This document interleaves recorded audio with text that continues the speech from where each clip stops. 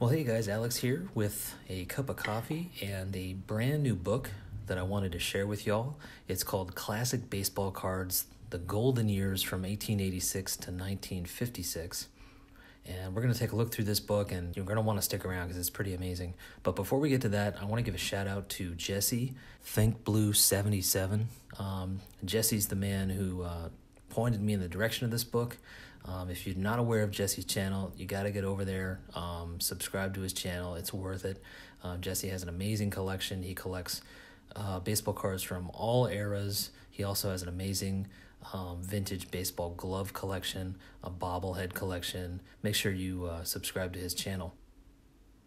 Okay, so one of the questions that I get asked about my pre-war collecting is, how do you go about doing it? How are you deciding which cards that you're going to go after? I'm really trying to be really specific about the cards that I'm going to go after.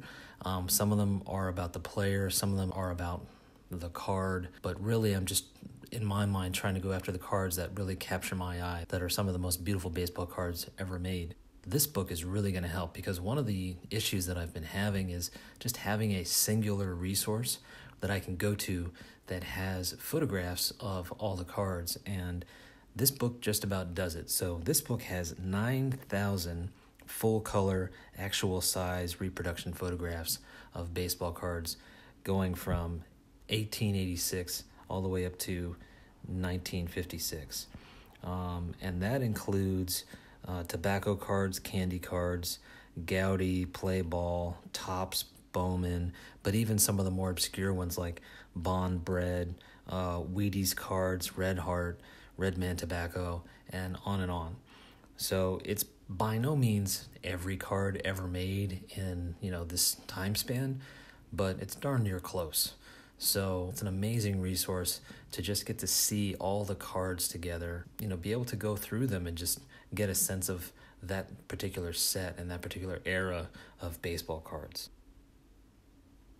Every now and then the quality's a little off, like the photography, especially for the Sporting Life cards, is a little off, and sometimes the photographs are a little fuzzy, but all in all, there's really not much to complain about. It's an amazing resource, and I'm already using it to just surf through and get ideas for different areas that I want to go to with my collection.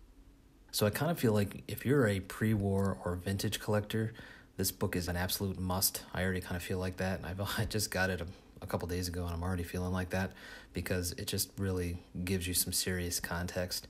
But honestly, even if you're not a vintage collector, if you're just a baseball fan or a baseball card fan, which all of us are, you're going to love this book because it's just really cool to be able to flip through this and look at all these cards. There's a ton of cards in this book that none of us are going to own because they're just super obscure or just way too expensive. And so this is a way to kind of enjoy the card nonetheless. So I really recommend this book for anybody. The really awesome thing about this book, I got this book for $5. So if you do a little searching, you're going to find it, and you're probably going to be able to find it for a reasonable price. So there's really no reason not to snag it.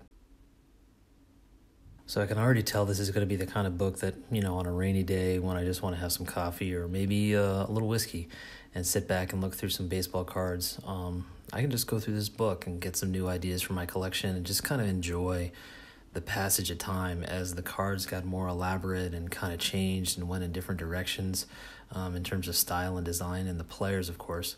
It's going to be a lot of fun. So I hope that this has been of some use. Maybe somebody's inspired to get this book and that it's going to help some people with their collecting. I know that it's definitely going to help me, and I really want to thank Jesse once again for bringing this book to my attention. So until next time, thanks for watching, everybody, and I'll see you on the next one.